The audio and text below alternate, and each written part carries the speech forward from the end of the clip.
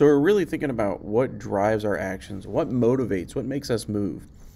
And one of the big questions is how much of it is biological versus how much is choice? How much is us actually choosing what we do or how we feel or how we react to situations? And again, most psychologists believe that there is no free will. This choice is very limited, and you're choosing for a very small amount of things because there's so many biological and physiological things happening in your mind and body that are really driving your actions. So many factors that drive our behavior. For example, hunger is controlled by our hypothalamus. This is a biological motivator. So hunger is really, really powerful drive. They did studies during World War II on some volunteer people that are guys that chose not to serve in World War II. And what they found out is, and they wanted to see how long they could go without eating or eating very small amounts of food, and studying them through psychology and how they react. And what they found out is these guys basically sat there all day long talking about food.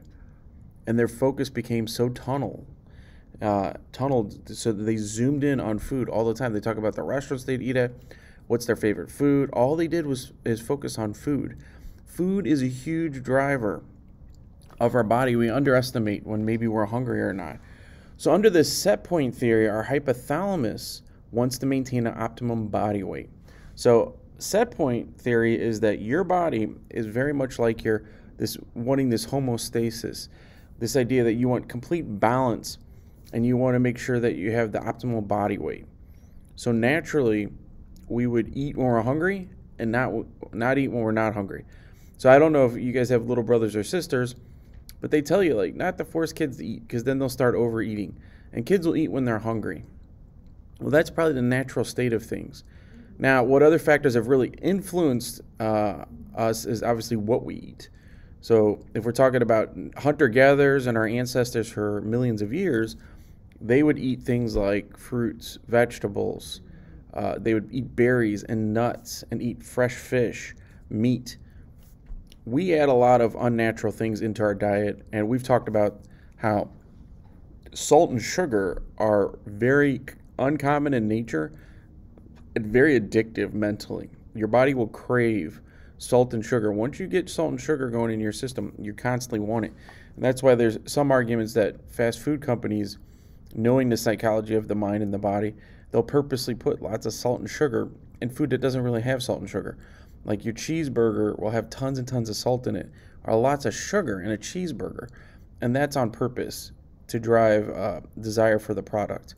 So some researchers believe that our behavior has to do more with learning and cognition than just our hypothalamus and biological needs. So we learn our eating patterns. And we just talked about environmental factors. So Americans, for many years, we were the most overweight and obese people in the world. Well, that's actually changed. We've been surpassed by Mexico, and one of the reasons that people believe are the kind of points that Mexico and America are the top overweight groups of people in the world. Again, it has to do with our diet. We drink a lot of soda too. Soda has huge amounts of sugar in it, and it causes really a big causer of obesity. Some research says that, like, if you would stop drinking soda altogether, the average American would lose something like 20 pounds a year in weight. So with cheap food that is subsidized by the government and biased towards lots of salt and sugar, people in Mexico are eating very similar foods to America. We're eating lots of salt, lots of sugar, drinking tons of soda, eating processed food. And the question is that choice-based, though? How much is choice-based? And then you could get into other philosophical discussions on, government is subsidizing processed foods and maybe not subsidizing healthy foods enough. So broccoli should basically be free at the grocery store, would be one argument. Meanwhile, pizza rolls should be really expensive because it's not good for you and it's processed. However, the way our food system's set up, anything that's corn-based is really cheap in America, and a lot of times fruits and vegetables are expensive. And in poor neighborhoods like North St. Louis, for example, they have what are called food deserts, where if you go to grocery stores, there is no fresh fruits or vegetables. So people get upset and blame people for choosing to eat unhealthy. Well, if you live in an area where you don't have a car and there's no fruits and vegetables or fresh fruit or vegetables at the grocery store, you're probably not going to eat a lot of healthy foods. So that's the question, is how much of it is your diet and how much is the set point there where your body is constantly trying to reach your optimum body weight. What drives our actions in terms of other factors are, you have external factors that are shape, color, taste of food. You have external things are things that push on us and make us want to eat certain foods, but also we talk about external actions. And then you have internal actions, your internal hunger cues. Your hypothalamus is telling you you're hungry. And there's possible issues that we can have with this. So, for example, you could actually eat too fast that your hypothalamus can't catch up with you. So if you've ever heard people say, hey, you should chew your food 20-something times or 30 times before you swallow, that's actually a really good rule of thumb, because by chewing your food and taking your time, your brain will actually catch up with the fact that you're eating your food and processing that I'm full. I'm not hungry anymore. I don't need any more food. But if you eat really, really fast, and that's what fast food again can drive this, then you will tend to think, oh, I'm still hungry, I can eat more. And you set these goals, you're almost like eating way too much food. Now, this Garcia effect is when we have an unpleasant experience with the food and it can even cause us to feel nausea or sick. So I think I told you a story that when I was in first and second grade, I would eat like bologna sandwiches with mayonnaise every day. Now, I can't even think about it. One day, my mom would make them every day for me because that's what I wanted, and I was stubborn.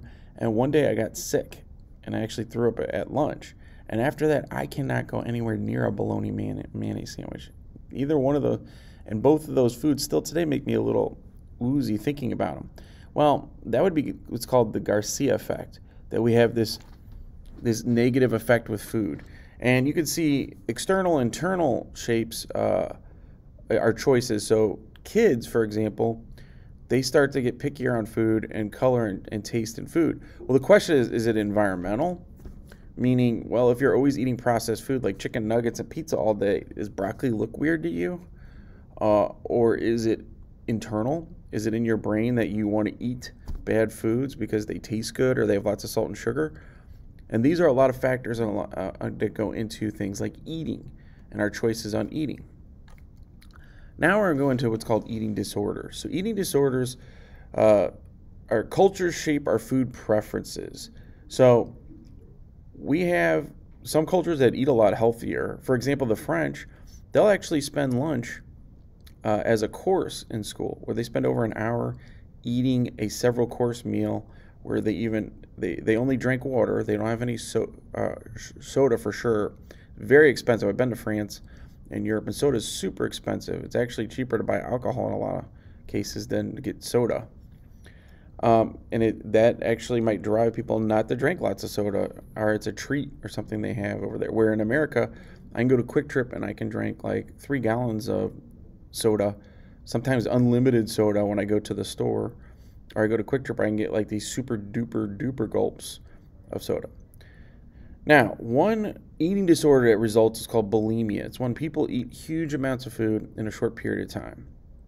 Bulimics are obsessed with weight and tend to be women. Food eating disorders tend to be much more biased towards women than men. Men can have eating disorders, and that raises questions on how much of this is cultural and how much of this is brought on by media and outside influence. However, there are people that probably have genetic predisposition where they tend to be more likely to have eating disorders. And we saw in the video that one thing that seems to be common tends to be perfectionist. People tend to be very high expectations for themselves, or maybe there's some issues with control, and there's a lot of other issues going on that a therapist would work with the person on. Bulimics will eat tons and tons of food, and then they'll usually vomit or try to get rid of the food by taking medicine to go to the bathroom and this is one way of forcing themselves to lose weight. Anorexia nervosa is a mental disease when people starve themselves below 85% of their body weight. Anorexics tend to be women as well. And there's been some famous artists that have dealt with eating disorders. Famous actresses like Felicity and one of the lead singers of the Carpenters.